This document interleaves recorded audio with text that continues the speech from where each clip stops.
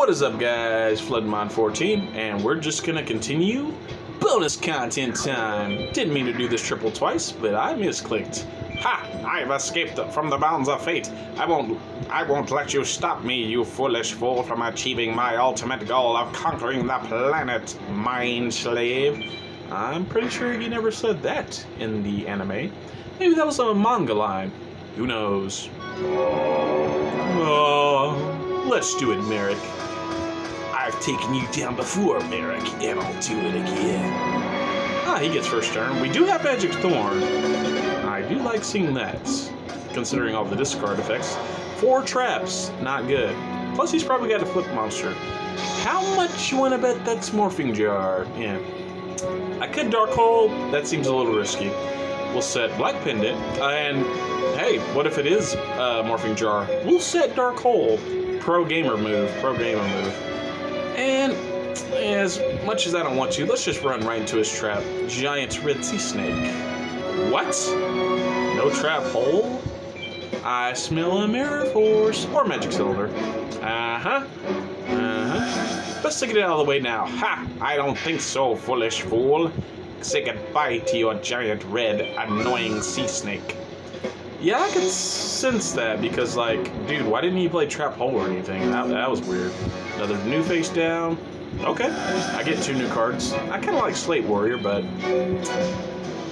yeah, we didn't have any spells in the grave, so I'm fine losing Magician of Faith. Alright, I know he's not going to discard anything, but let's just play Magic Thorn now. 2 new cards, what do we get? Yeah, pretty good.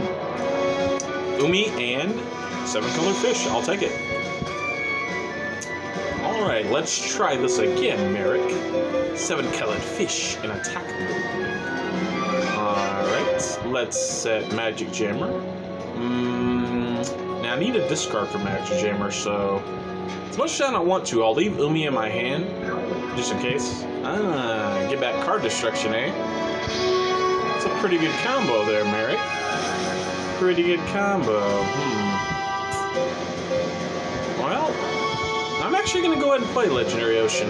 I know we're at risk of him playing like Dark Hole or something ridiculous, but oh, wait. Oh, Magic Jammer,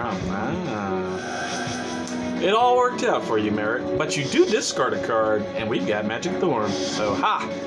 I planned for that, Marik. Alright. Unfortunately, the main thing we don't have is protection. You know what? Actually, we do. I'm going to play Black Pendant, because he does have stuff like Horse Raider, which I'm a little afraid of, since we only got 1 monster. So yeah, we'll supplement with Black Pendant. There we go. I feel better about that. We still haven't taken a hit. We're still at 8,000. That's good. Alright. I draw Slate Warrior. Very good. Gotta beware of the jars, though. What if it's Cyber Jar? Alright, 7-colored fish. Flood his monster out of here. Man, gonna get back card destruction again. This guy's just looping it, man. Looping it. Well, if it isn't Professor Lupin. Oh my god, a Harry Potter quote. Oh, that's one for the highlight reel, man. I can't believe I made that quote. I do love those movies, though. Man, all the Harry Potter movies are some solid movies, man. I tell you what. Okay, we'll keep 7-colored fish in hand.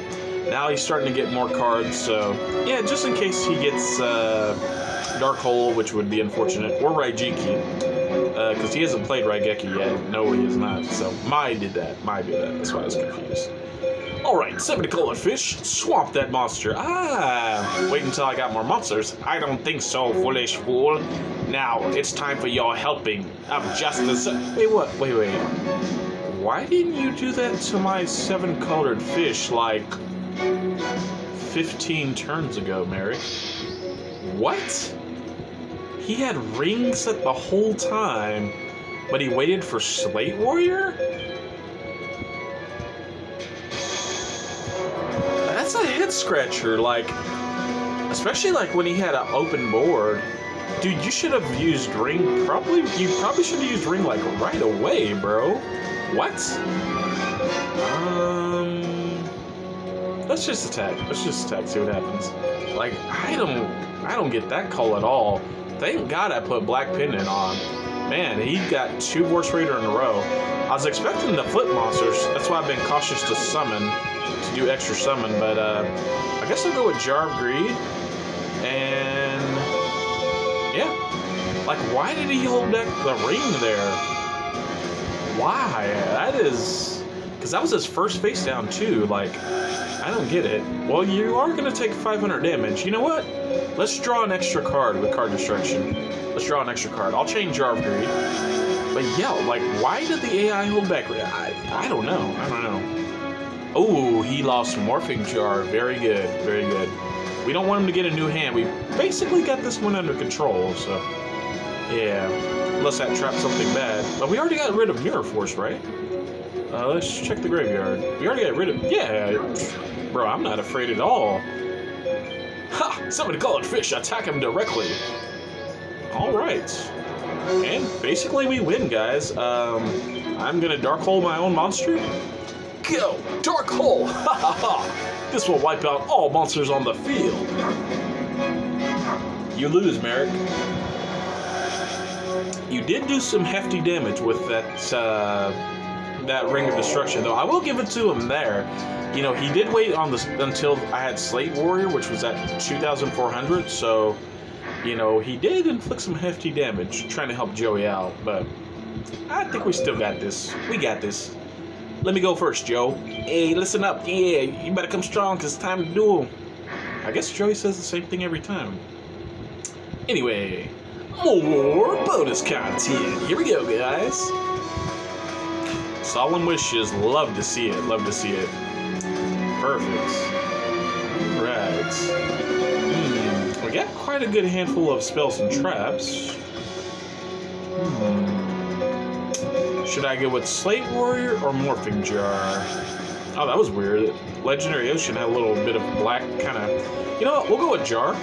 That way, with Solemn Wishes, I'll get 500 points right away. Plus, we got Sinister Serpent. Yeah, let's discard. Let's discard. What you got, Joe?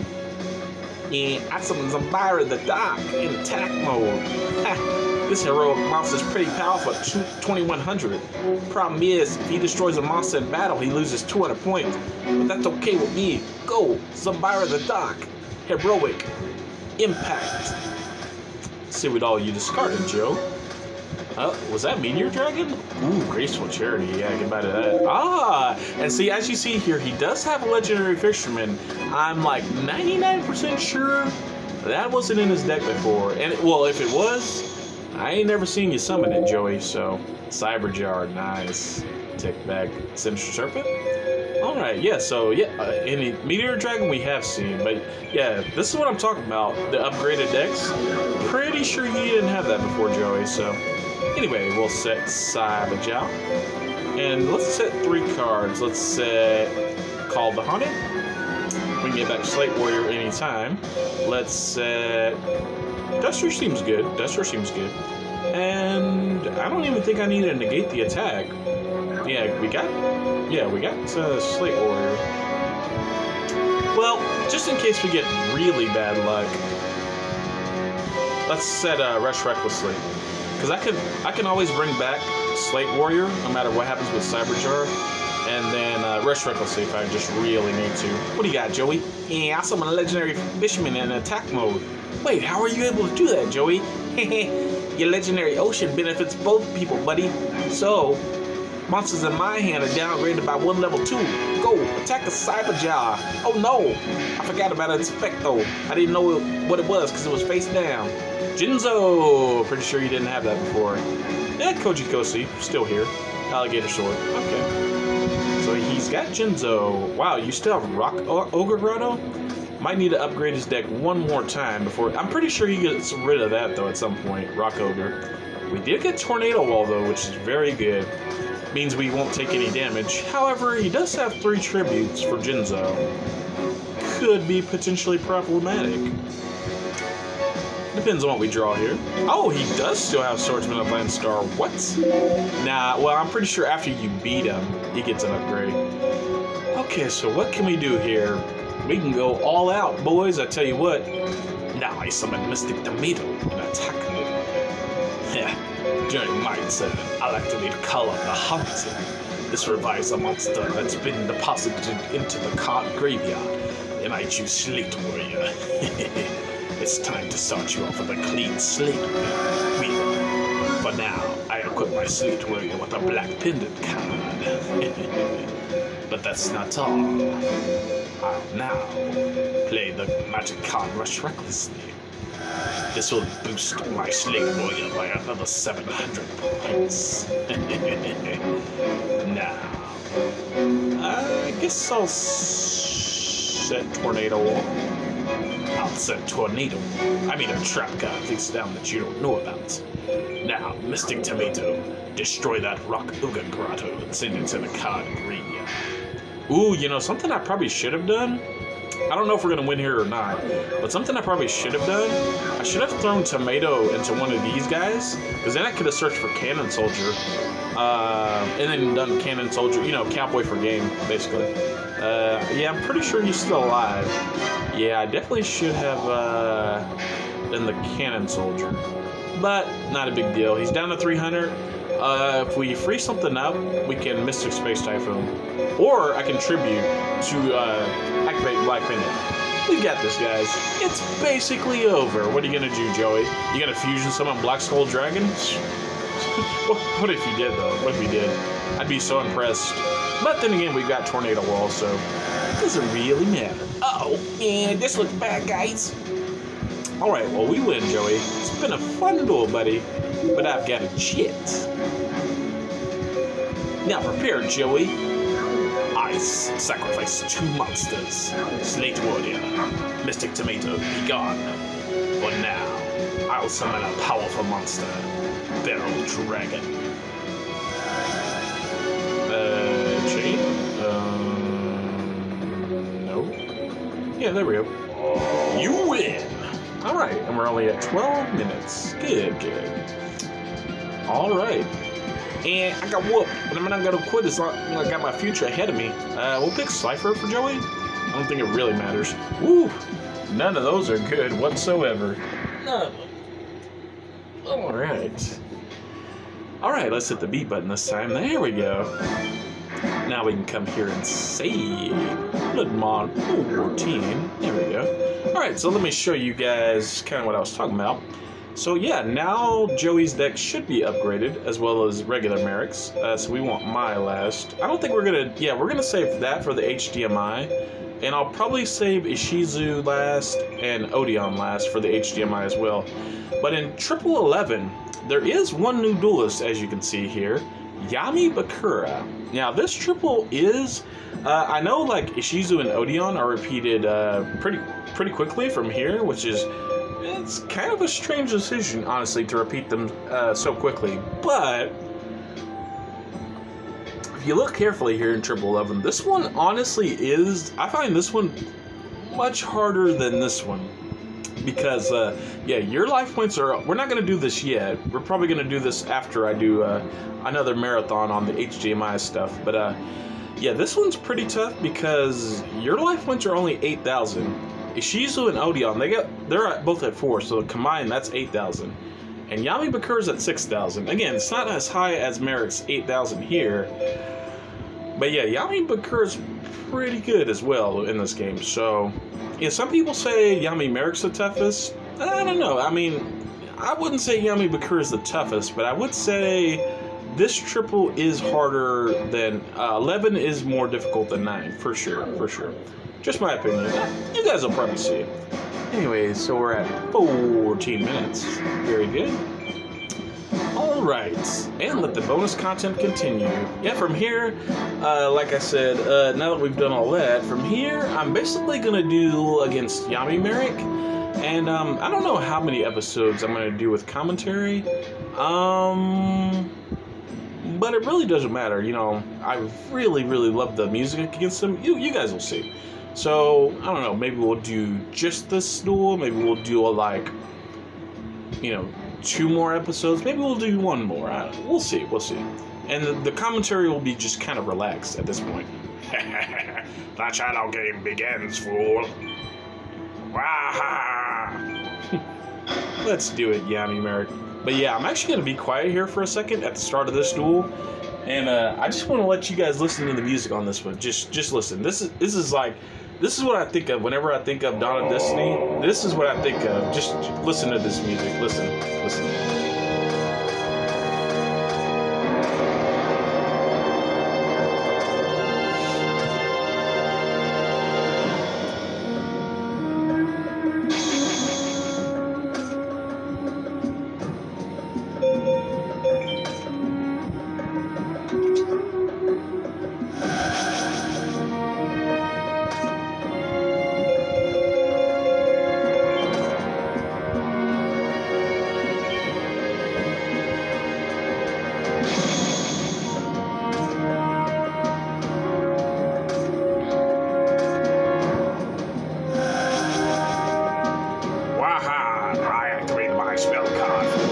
It's kind of annoying, but we'll play Kaiba.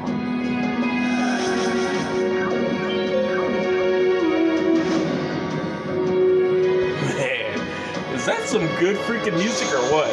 And it's not over yet. Like, this track is probably about like 3 or 4 minutes long. Like, the music is just fantastic for Yami Marik. And like the very beginning, it almost has like that, kind of Egyptian, traveler in a distant land feel. It's just like, oh man, it's so good. It's so good, man. All right. Dun dun dun dun. 2 man-eater bug down, huh? All right. Well, let's go with Slate. All right.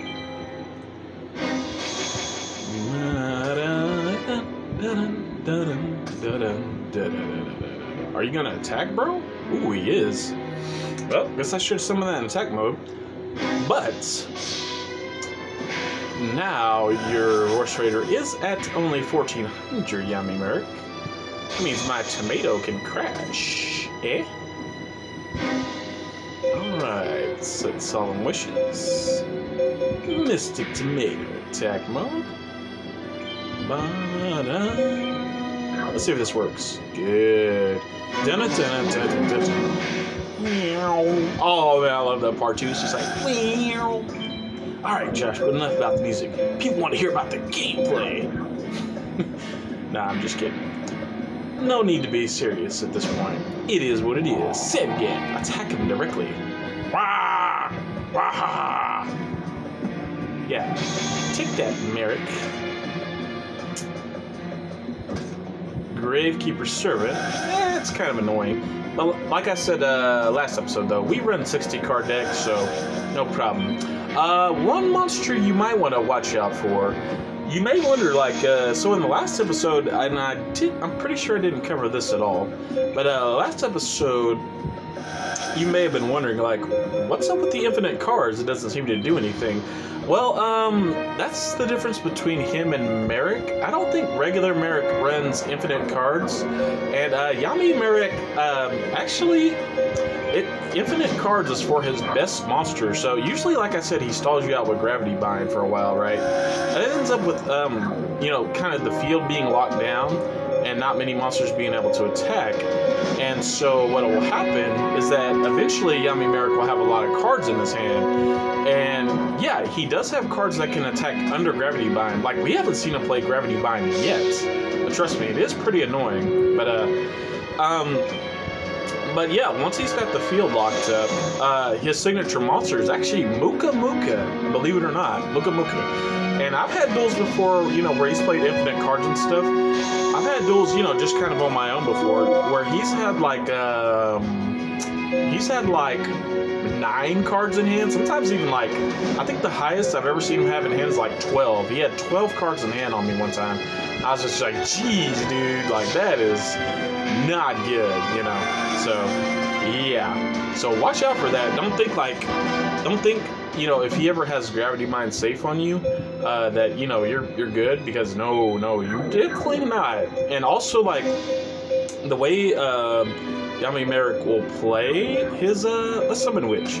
The way Yami Marik will play his Muka Muka is he'll actually set it. He'll almost always set it, and then if it survives the turn, he'll flip summon it. So yeah, and I've made that mistake, like especially as a little kid playing against him. Definitely be careful. Be very, very careful attacking into any of his face down monsters. Now, you know, you've seen how this duel works, you know, so far, because we've dueled him a couple times now.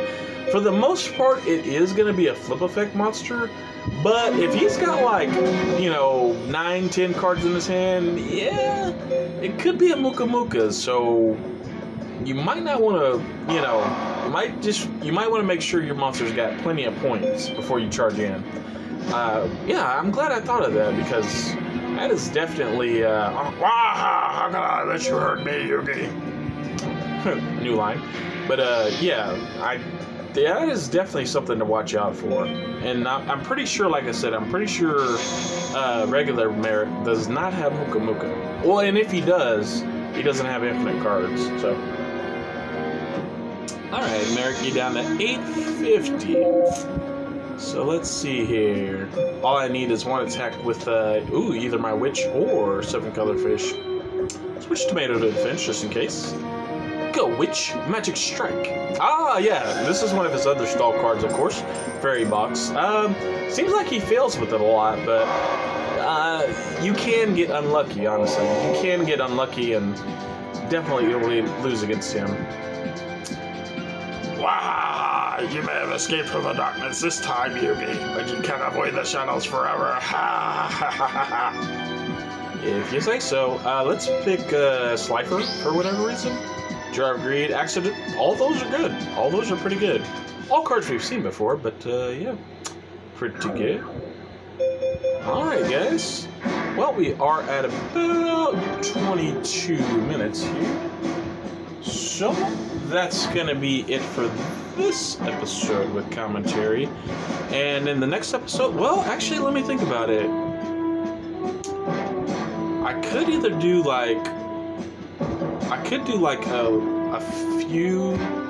There's a couple different ways I can do this. I definitely want to do a few more duels against Yami Marik with commentary, just because I love dueling them that much. I could do it like before, or I could do like a bit of a dueling marathon. You know what I mean? I could do like a dueling marathon with HDMI, and then cut in, you know, maybe after an hour or so.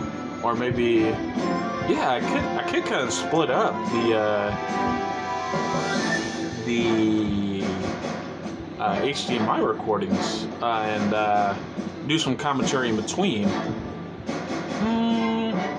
Well, I'll tell you what. After this episode, we will do at least one more with commentary against Yami Marik, just because I really want to, and I've got the time tonight. So we'll do one more for sure, and in between the HDMI recordings, I may do, you know, a few here or there with commentary against Yami Marik. So yeah, that's gonna be it, guys. And thanks you all for watching, and I'll see you all next time. Look good, Dick. All right.